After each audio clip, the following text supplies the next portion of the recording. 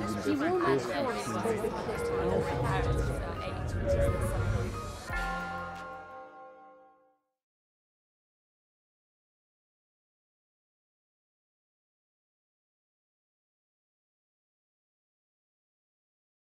Welcome back to the third talk of the morning, which is from Professor Andrei Starinets. Andrei got his undergraduate degree at Moscow State University and then PhD at New York University, and then had postdocs and fellowships in the States, at CERN in Canada and Southampton, and luckily for us ended up in 2008 at Oxford, where he's Professor of Physics in the Rudolf Paas Center and Fellow of St. John's. Andrei is from the particle physics group, and he's interested in the application of string theory to quantum field theories, and in particular in holography. And he's going to explain to us what holography is.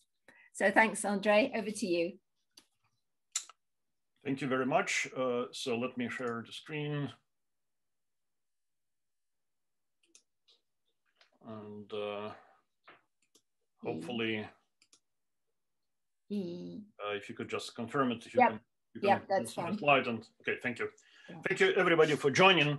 So we'll talk a little bit about slightly more exotic applications of hydrodynamics, which is fluid gravity duality and hydrodynamics of black holes. So here is the outline of the talk.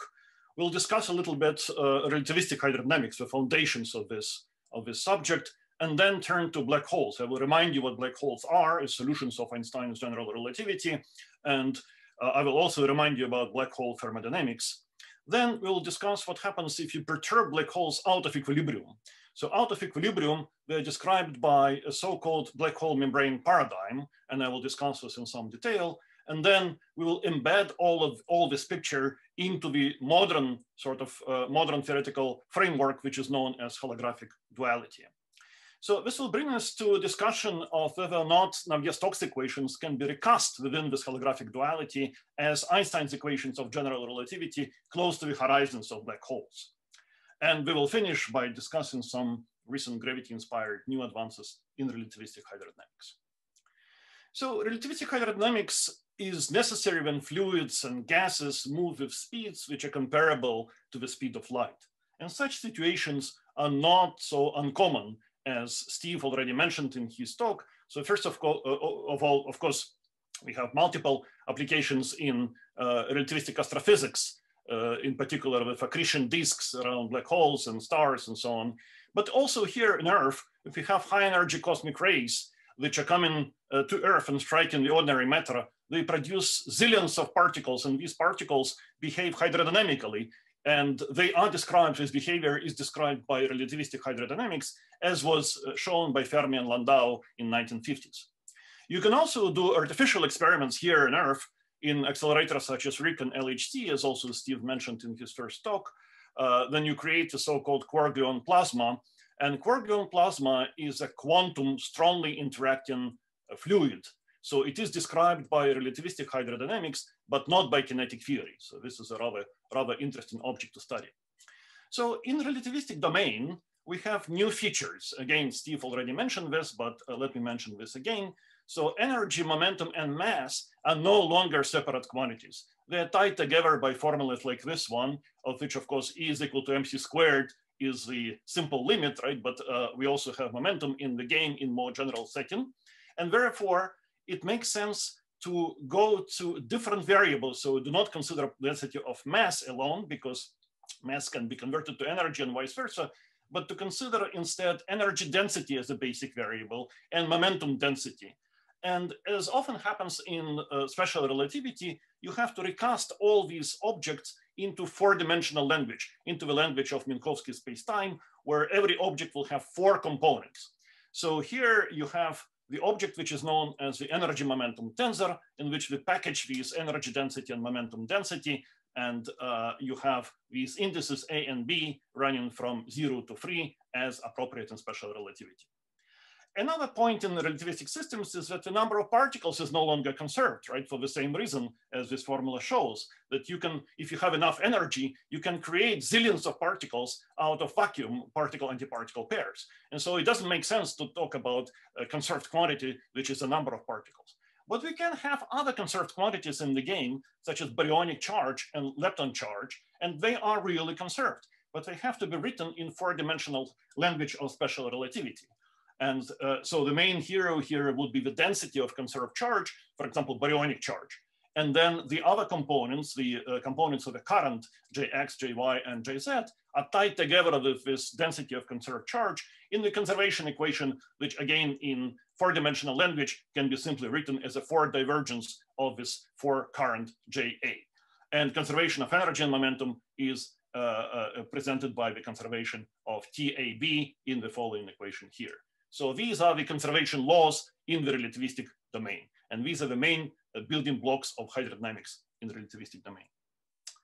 So let me remind you again about foundations of hydrodynamics, right? So if you wait, so suppose you have a system, relativistic or not, of many constituents. If you wait long enough, the system equilibrates. Hopefully, again, this is not a priori guaranteed, but in most systems, we observe the equilibration if you wait for a long time. Just before this equilibration, on very large scales of space, the system will be characterized by time and space dependent densities of conserved charges. Because in thermal equilibrium, when you wait for infinity, right, for eternity, it is characterized by globally conserved charges, just a handful of globally conserved charges in thermal equilibrium. So if you just make one step back in time before everything has equilibrated, you will see that these conserved charges acquire dependence on space and time, but still there are just a handful of these conserved charges, right? But these densities of conserved charges are the main fundamental degrees of freedom of hydrodynamic description, all right? So this is the key assumption, if you want, because sometimes it's very hard to derive hydrodynamic description from fundamental principles such as Lagrangian and Hamiltonians. You can do it with kinetic theory, but not every fluid has a kinetic description, of course, right? So this is so let me add a little bit more to that. So we have fundamental degrees of freedom, which are densities of conserved charges. Now, what about equations of motion for these densities of conserved charges? So equations of motion come from conservation laws and the so-called constitutive relations. So let me explain this with a very simple example of a conservation of a charge. So suppose we have baryonic charge, right? Baryonic charge in 4 dimensions. The conservation law, as I mentioned earlier, is just a 4 divergence equal to 0. So this is a microscopic law which holds all this. Now, but in the hydrodynamic regime, so this Ja here, right, it has 4 components, J naught, the density of charge, and then Jx, Jy, Jz, these are components of the current. But in the hydrodynamic regime, the only degree of freedom allowed is the density of conserved charge, J naught. So we have to have another equation which would express components of the current through this fundamental degree of freedom, which is the density of conserved charge. How can we do this? This is done in effective theory as the infinite series, which is compatible with all symmetries of the system. So what happens? So here we have a simple first term, which says that if you have a gradient of the density of charge, suppose the density of charge here is higher than here, then the current will flow. It will flow proportionally to a gradient, right? So with some coefficient of proportionality, which happens to be diffusion constant, all right? And then you can have more and more terms added with higher and higher gradients. So this is known as the gradient expansion. If you combine these 2 equations, you will get equations of motion in hydrodynamic regime, which in this case is nothing but the diffusion equation. With energy momentum tensor, it's a similar story. You have microscopic conservation law, and then you have constitutive relation, which is an infinite series in terms of gradients. More and more derivatives are added. So if you take term without truncate the series with terms only containing no derivatives at all and combined with conservation law, you will get what is known as relativistic Euler's equation. If you allow in this truncation the first derivatives only, but no second derivatives and higher, and combined with this equation, you get relativistic Navier-Stokes equations. If you allow second order in derivatives, you get generalization of Navier-Stokes equations known as Barnett equation, and so on. So in principle, this is the way to build hydrodynamics in general. So this is a scary formula, but let me just show it for a second. It shows this first term, which contains only first derivatives and nothing else. And what I would like to emphasize that the derivative structure, so this complicated crocodile here, is completely universal. For any liquid or gas, it is absolutely universal. What is not universal is the set of these coefficients which multiply these tensor structures. These coefficients, eta, kappa, lambda, and so on, are known as transport coefficients. And they characterize the matter, the fluid, the theory at hand. So for each fluid, they are different. They have to be computed from a microscopic, underlying microscopic theory. And this is what differs, what makes, for example, hydrodynamics of water different from hydrodynamics of Coriolis plasma. All right, so one important coefficient there is shear viscosity. So shear viscosity can be understood as a measure of internal friction in a fluid or gas. So suppose you have two layers of fluid or gas moving with slightly different velocities. For example, top layer is a little bit faster than the lower one. Now, particles of both layers can penetrate these layers from top to bottom and vice versa, right? They carry momentum. So this particle, for example, from the slow layer can penetrate this one, right? And it will carry horizontal momentum with this, which will slow down the upper layer. And likewise, the particle from the upper layer can penetrate the lower layer, and it will speed it up because it carries some momentum with it. So viscosity is a measure of how much this transferred momentum is actually transferred by this motion of particles. So this is internal friction. It's no different from when you have your palms, right, and doing like this, right, you feel heat. So this is internal friction, no different from what is happening here. And viscosity is a measure, quantitative measure of this internal friction. So now let us abandon relativistic hydrodynamics for a while, we come back to it, and go to gravity and black holes. So general relativity is a theory of classical gravity, classical meaning not quantum. Einstein's equations determine the metric of space and time, and these equations philosophically so written here, and philosophically they encode the following situation, that if you have on the right-hand side distribution of mass and energy encoded in energy momentum tensor, then you can determine the geometry of space-time by solving this equation, because on the left-hand side, you have objects such as the metric, Riemann tensor, and so on, which encode geometry of space-time. So you have to solve these equations in order to determine the metric of space-time, given the distribution of masses and energy in space and time.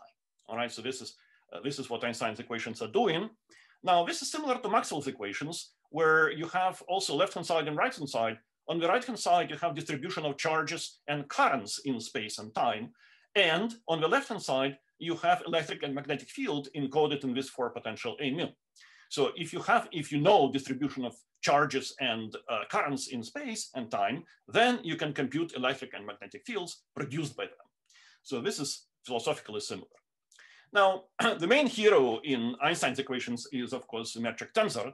And let me remind you what it is, right? So we have, for example, Pythagoras theorem in 2 dimensions, flat space in 2 dimensions. Then this Pythagoras theorem tells us how to compute infinitesimal distance between points, let's say B and C. Just use this. This can be written more generally because this is a quadratic form which has dx squared and dy squared, but no cross term dx dy. More generally, you can write down the distance between 2 points in more general space, for example, curved space on a sphere, let's say, where you do have off-diagonal terms.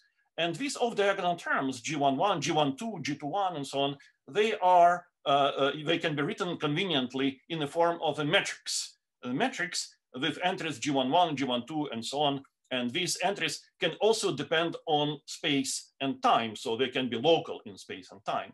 In this simple example, right, we have a diagonal metric, a very, very simple 2x2 matrix, which is just a unit matrix. But of course, it can be far more non-trivial with these components depending on x and time.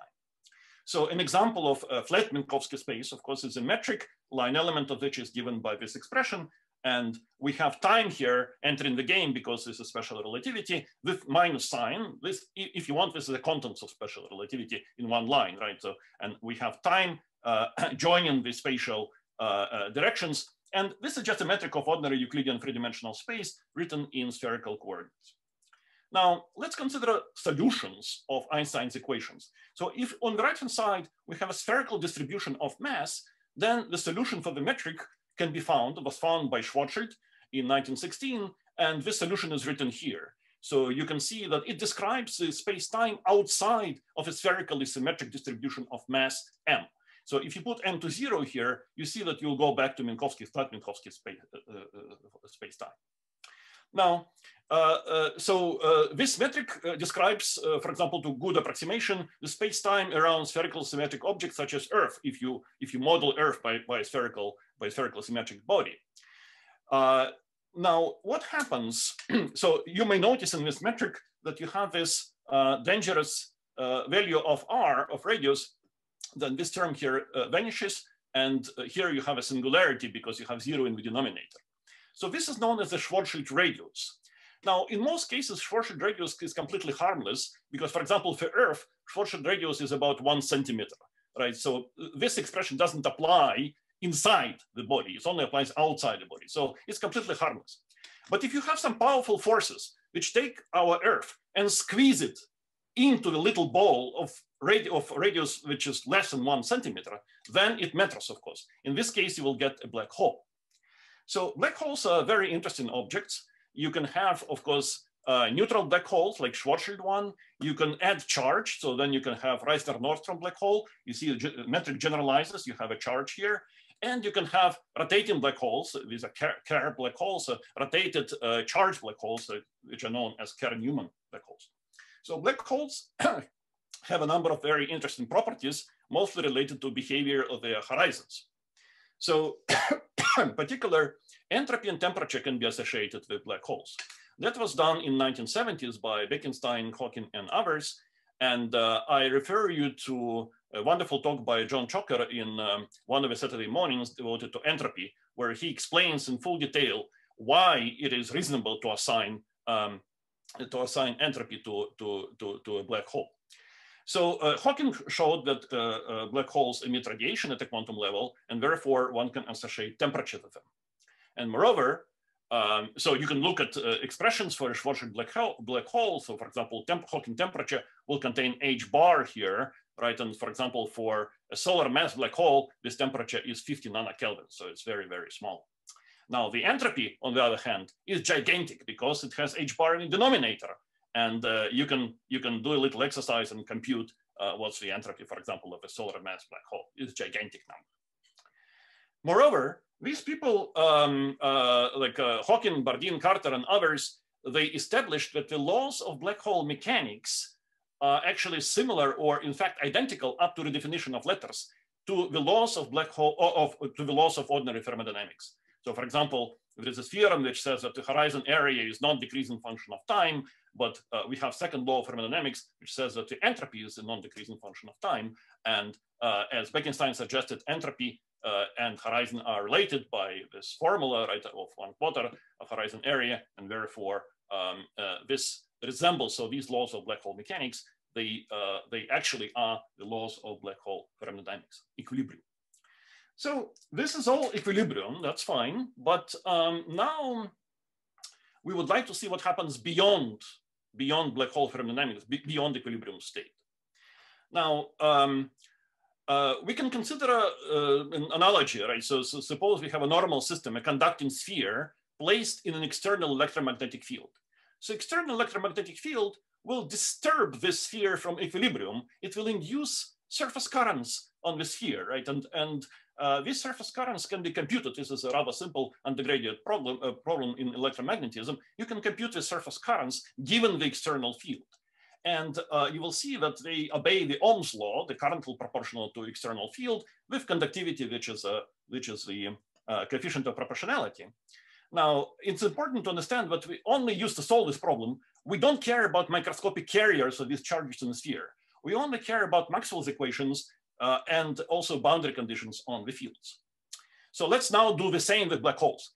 Take a black hole and place it in an external electromagnetic field. That was done in the 70s by these people. And then you can, it's convenient to introduce the concept of so-called stretch horizon, which is a time-like surface just outside the usual Schwarzschild event horizon. So what was discovered was that if you do this, then a black hole, or rather a stretch horizon, also has induced currents, and they behave according to Ohm's law. And moreover, you can compute the conductivity sigma, or resistance of a black hole. And it turns out that the resistance of black hole, so you combine, so basically you solve Maxwell's equations in curved space-time close to the horizon. And what comes out is that a black hole can be viewed as an ohmic resistor, as an ohmic conductor with a surface resistance of 377 ohm per square. So this unit is typical for thin foils, thin films. You can compare with different systems like metal foils or silicon, which have similar numbers. So this is rather exotic. You can do more. You can take a black hole and place it in an external gravitational wave. Right, what gravitational wave does to typical medium, right? So it passes through this medium, it distorts the medium, it creates strain and stresses, right? And therefore, it is a good laboratory to measure response of your body to this external influence. And response typically in terms of fluid dynamics quantities is given by viscosities. So people computed shear and bulk viscosity of Schwarzschild black holes, and it is proportional to h bar, both of them. And if people bothered at the time to divide shear viscosity by the entropy density, they would discover that this ratio is equal to 1/4 pi in Planck units. So we learned that black holes have properties of the physical medium, such as conductivity and viscosity. Well, this can be embedded in the holographic principle. Now, the holographic principle, so again, I emphasize that in gravitational systems, right, we have entropy which is proportional to the area, let's say, of the black hole horizon, not the volume of the black hole as it would be in the normal, for example, ideal gas, let's say, right, where it is proportional to volume. So this is manifestation of the holographic principle, which says that gravitational degrees of freedom in d dimensions are effectively described by a non-gravitational theory in d-1 dimension. So now I will give you a very brief introduction to string theory and gauge string duality and holography in one slide. So this slide is a picture which was used by Ludwig Wittgenstein in 1953 in his philosophical discussions, but we use it for gauge string duality. So you have an object which can be described in different languages. If you look at vertically, right, so this resembles a duck, right? So you describe this object as a duck. If you tilt your head and look at it from the left, you will see a rabbit. So you describe this object in terms of a rabbit. But it is the same object. You cannot say it is rabbit or duck a priori, right? It depends on this point of view. So there must be a dictionary between language of rabbit and language of duck, which describes the same object because the object is the same, right? So this dictionary between the two languages is called duality in general. And this applies also to holographic duality. In holographic duality, in string theory, you have an object, a collection, non-perturbative collection of black brains, and it can be described in two languages, rabbit or duck. It can be described as open string picture and closed string picture, right? And then in language of open string picture or language of closed string picture. And there is a quantitative, so this is not philosophy anymore, there is a quantitative dictionary between these two languages, which allow you to calculate quantitatively properties of this object in one language or the other language, depending on your convenience. Now, what is fundamentally important is that when one language, when one theory, one description is strongly coupled, so you don't know how to calculate, you cannot apply perturbation theory, everything fails. Then the other language is weakly coupled, where you can happily calculate everything. So if you know the dictionary, you can, and you're interested in, for example, thermalization of the system on the left, you can happily map it into the weakly coupled system and calculate every quantity you need, right? So that's a wonderful holographic correspondence, which we will apply. So in particular, so you have black holes, which are dual to non-gravitational degrees of freedom. Now, black holes, so every system in equilibrium, a typical system, is characterized by a number of conserved charges. And we also know that if we perturb a non-gravitational system, such as a spring pendulum here from equilibrium, it will typically oscillate with some eigenfrequencies, normal modes. It will have a collection of normal modes. In this case, its normal mode is very simple here. So what happens to a black hole? If you perturb black hole out of equilibrium, well, we have, what happens? Sorry, the black hole will oscillate. It will emit gravitational waves. So these are normal modes of black holes, known as the quasi-normal modes because they have non-zero imaginary part, and non-zero imaginary part emerges because of the presence of the black hole horizon. So, well, we know, suppose we can compute relatively easily, we can compute the spectrum, a quasi-normal spectrum of these black holes, but the holographic principle tells us that this is mapped one-to-one into non-equilibrium properties of a dual non-gravitational quantum field theory. So in particular, there is a regime in this theory which is described by hydrodynamics. So I mentioned these diffusion equations and so on and so forth. And this is quantitatively mapped into the spectra, into the quasi-normal spectra of a dual black holes, right? So therefore, you can compute. So for example, in the language of hydrodynamics, you have, in your system, you have excitations such as sound waves. So these are quasi-particles in every hydrodynamic system. You have sound and you have dispersion relation for the sound, which is given by this equation here. You have speed of sound, and then you have damping of sound waves characterized by viscosity. So this is all mapped in holography into the eigenspectrum of black holes, of dual black holes. And here is a genuine calculation, right? So this expression is one of these eigenfrequencies of a 5-dimensional dual black hole, dual to this quantum field theory system. So you can just compare term by term and read off from a comparison of these two expressions. For example, that the speed of sound v is speed of light divided by square root of 3. And then you can also read off the ratio of shear viscosity to entropy density by comparing these two terms. And the ratio of eta over S happens to be exactly as expected from these old considerations of 1970s. You can go beyond that and directly relate Navier-Stokes equations and Einstein's equations. And this is known as a fluid gravity correspondence. Now, more modern development of last years is concentrated on understanding the so-called unreasonable effectiveness of hydrodynamics, because it turned out by studying these systems, so it's a very effective tool to study systems which are strongly coupled and cannot be studied by normal means such as kinetic theory and similar perturbative technique. So what it revealed is a very surprising fact that quite often you can have hydrodynamics working perfectly well before local thermal equilibrium is established. So a new term was coined, which is hydrodynamization, not thermalization. So you don't wait until you have local thermal equilibrium. Your Navier-Stokes equations are perfectly fine. So it's an open area of research. So one of them is also shown here. So for example, you have a dispersion relation for the sound mode, as I mentioned on the previous slide. And suppose you want to understand the limits of hydrodynamic description, namely when does this series converge and when it diverges, right? So this series, infinite series, right? So you want to find its radius of convergence. So by mapping this to a dual black hole spectra, you can do it rather easily. To do this, you have to consider excitations of black holes at complex values of spatial momentum. And then you see, this is an interesting connection to the algebraic curves, because you see the breakdown of perturbation theory happens when here in this region, you encounter a non-hydrodynamic degree of freedom. And this in algebraic curve sense means that this algebraic curve opens up. You see this red star here, and you have opening up of this algebraic curve. And this limits the applicability of hydrodynamics. So the radius of convergence actually is finite, and you can actually compute it in a particular theory, which has this gravity dual description, which is quite a remarkable thing, I believe.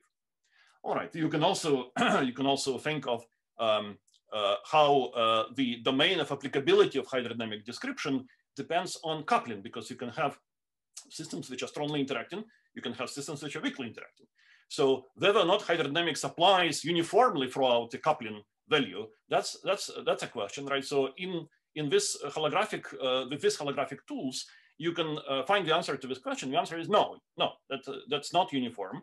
You can have dependence, on the applicability of hydro, which varies with coupling. So it's actually, so hydro is more applicable according to this graph, you see. So hydro is more applicable in green domain when you have a strongly interacting system than the applicability region at weak coupling. So this is one of the examples of how this holography helps generically to understand the behavior of fluid dynamical systems. So let me come to conclusions. So we have seen that black holes have entropy and temperature, and in equilibrium, they behave like thermodynamic systems. And we think we understand why, because of this holographic principle. It simply means that we know what the microscopic degrees of freedom are, which equilibrate, right? These are microscopic degrees of freedom expressed in this language of non-gravitational theory, dual to a particular black hole. Now, out of equilibrium, horizons of black holes exhibit fluid-like properties, which were described by membrane paradigm in 1970s and 1980s. But now the work on black hole physics has led to this discovery of gauge string duality or holography or EDSFT correspondence or rabbit duck duality, let me call it like that. So black hole thermodynamics and membrane paradigm, therefore, are now fully embedded into this modern language of holographic picture. Now, we also talked about eigenmodes of black holes, and we know that they used very extensively. So this is very active area of research to study thermalization and discover new phenomena such as hydrodynamization and hydrodynamic attractors and all this stuff. It's really quite fascinating because holography. So sometimes you may think of this string theory holography calculations as completely abstract and kind of out of touch of real life and so on. But at least one good use of this is that it inspired new research into fundamentals of fluid dynamics. So you might have thought that, oh, fluid dynamics is Euler, it's 18th century, 19th century Navier-Stokes, and everything is known there. It's not the case. So fundamentals, so people who are doing this research in holography and so on, they're actually looking at fundamentals of very basics of formulation of hydrodynamics, of applicability range of how to theoretically establish this. So inspired by holography, relativistic hydrodynamics has been recently rewritten to deal with problem of causality. This is one simple example with possible applications in astrophysics. So this was done really in essentially last year to full extent. So let me finish with one remark. So in Soviet Union and in Russia, among physicists, there was this brutal criterion. It's a bit of a joke, of course, but still a brutal criterion of when a work of a physicist is actually meaningful. And the criterion is the following: if in your life's work you manage to add at least one line to the Landau-Lifshitz 10-volume terms of the 10 volumes of a course of theoretical physics, or maybe change one equation there, then it is something meaningful. You have done at least something, right? So let me just finish with saying that what is happening now in foundational foundations of fluid dynamics is very much of this caliber, because certain things in Landau-Lifshitz volume 6 will have to be amended because of this work. And I'm quite happy to report this, at least in philosophical terms. Thank you very much. I will pause for questions. Thanks, Andre. Can you unshare your screen? Yes. Hi, thank you. Great, so we've got some questions for you. First of all, in terms of recommending a book, Neil Smith asks, can you recommend a book primer so people can learn more about this? Yes, I just, so the book on holography or the book on, yes, there are actually, so if we're talking about this specific applications of holography to hydrodynamics, there is a book which actually one of the authors, so it's a collection of authors, and one of them was actually a Royal Society fellow here in Oxford, Jorge Casalderi Solana. Now he's a faculty in Barcelona. So I will, it's probably easier for me to write in chat the exact title and everything as a reference perhaps, right? But yes, I can recommend some, yes. Right. So Professor Taylor has recognized the 377 ohms as the impedance of free space. So why did we end up with that number, and what does the black hole contribute? I don't know. So it's, I mean, the 377 is the outcome of the equations, right? The meaning of this is not entirely clear because I didn't mention this, but so I said that it is embedded into holography, and kind of it's understood why we have these properties. But there is one subtlety here, that 377 comes for Schwarzschild black holes, which are asymptotically flat. And for Schwarzschild black holes in asymptotically flat space, we don't have a holographic description. You might have noticed that bulk viscosity of Schwarzschild black hole is negative. So typically this is a sign that your system is unstable. And indeed, ordinary Schwarzschild black hole in asymptotically flat space is unstable due to Hawking radiation, right? So it has negative specific heat also, right? So for this system, we don't have a holographic description in terms of a stable quantum field theory. And this 377, at least at the moment, it's not entirely clear, what meaning you could assign to this. However, the ratio of shear viscosity to entropy density happens to be universal for all horizons of all black holes. So this is a universality statement, which is extremely powerful. So in particular, regardless of whether or not you have a asymptotically flat black hole or asymptotically ADS black hole, doesn't matter. So this ratio stays to be 1/4 pi. So Stephen Burke asks, does the black hole duality have any consequences to things we can observe about actual black holes? Probably not, except that, so these are not astrophysical objects. So like I mentioned, the Hawking temperature, for example, is typically in nanokelvin, so it's not something that you could easily observe. Now, what may happen is that for this duality, the holography considerations, apart from clarifying the fundamentals of hydrodynamics per se, they can also help with understanding primordial black holes and behavior of the universe right after the Big Bang, because there it's quite likely that gravity actually contains a number of terms beyond Einstein-Hilbert gravity, and by using this technique, you can actually maybe predict something about the spectrum of primordial gravitational waves. But this is for the future, because of course, at the moment we cannot detect primordial gravitational waves. Yeah. And we'll take the second question from Chun-Kit Law next. So can you explain what exactly you mean by the spectrum of a black hole? Mm-hmm. Yeah, so the spectrum of black hole is philosophically is no different from eigenmodes, the normal modes of any, let's say, mechanical system, right? So I have a system here, right? So this system has a number of eigenmodes, which in principle you can calculate via classical mechanics, right? So black holes are classical objects apart from Hawking radiation. So they are solutions of classical theory of gravity, Einstein's theory of gravity. And what you can do, like with any other object, you take equilibrium values, for example, equilibrium solution to Einstein's equations, and you perturb it a little bit. So you have metric G mu nu, and then you have a small fluctuation plus delta G mu nu. And you solve Einstein's equations, you linearize them, and you find the spectrum of linearized Einstein's equations.